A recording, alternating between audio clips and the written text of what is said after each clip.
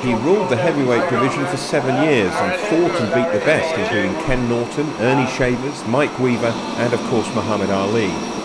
So when Larry Holmes visited Bristol this week, he was just the latest member of boxing royalty to have his fist modelled in Bristol Blue Glass as a unique souvenir of his illustrious career.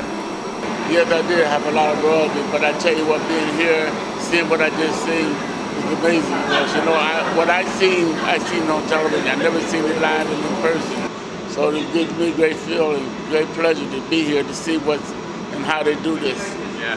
So you admired the skill there, but the skills you had in the ring, you're a Hall of Famer, aren't you? So you must be really proud of the career you had. Yeah, I'm very proud of it. You know, 38 years of boxing. You know, with 75 fights, 69 wins, 44 knockouts. You know, and people said I couldn't do it, and I just showed them that I can do it. You know, it's amazing how you can do what you want to do if you really work hard at it and really try it and you can do it. You can accomplish practically anything that you want to accomplish. You had too many great fights for me to be able to ask you about all of them, but tell us about the fight against Ken Norton first of all. Ken Norton was toe-to-toe, hard fight. He didn't like me at all. He just won the title, and I was trying to get that championship, and we fought for 15 rounds, something that the fighters don't do today. They don't fight 15 rounds. You know, and you know, it was a great one-point win for Larry Holmes that I never forget. And they say that it was level on the scorecards after 14, is that right?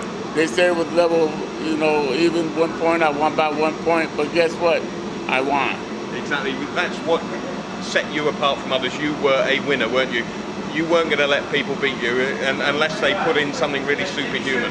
Well, a lot of dedication to sacrifice, and that's what I did. You know, you have to do that if you want to win. You want to be champion, state champion, that's what you got to do. It's a lot of people become a champion, but they don't keep the title for a long period of time. I kept it for 7.5 years. You certainly did.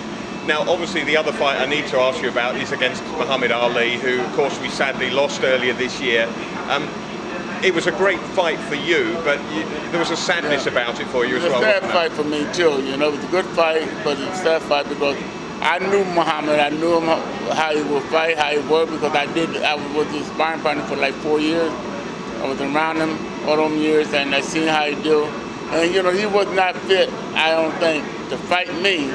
He had it in his mind that he can do it, that he can overcome it, things like he done that so many times before.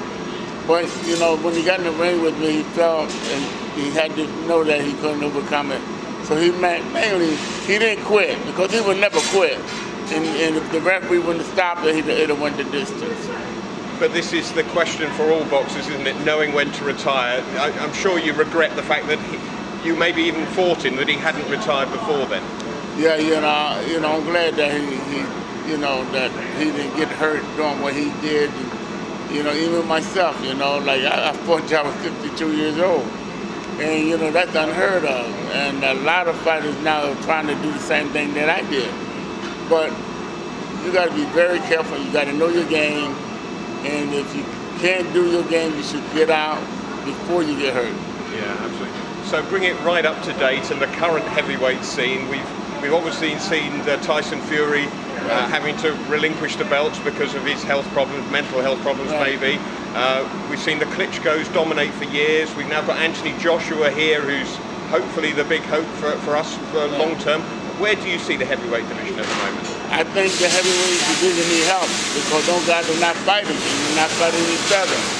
To keep the heavyweight division going, you need to fight. You need to fight each other. You need to bear down to one person, one champion. That's what I did. Fight everybody, you know. Don't fight just because you're going to make a few dollars. Fight because you really want to be the heavyweight champion of the world. You really want people to respect you as such a heavyweight champion. And people are not giving none of those guys any respect. You know, they just, we talk about them like we're doing now, but none of them that we can say, he's the real champ. We can't say that. Who do you think is the best heavyweight around at the moment? I think that Joshua probably is the best. He got the best boxing style, but you know, again, you never know. That boxing style might not get him or let him take those punches. You know what I mean? He might can box real good, but can he take a shot? He never got hit now. Nobody really knows. You know, Klitschko brothers supposed to be able to hit. So we just have to wait and see. Well, it's a real pleasure to see you. Thank you so much for coming. Thank you. You're a knockout. Thank you.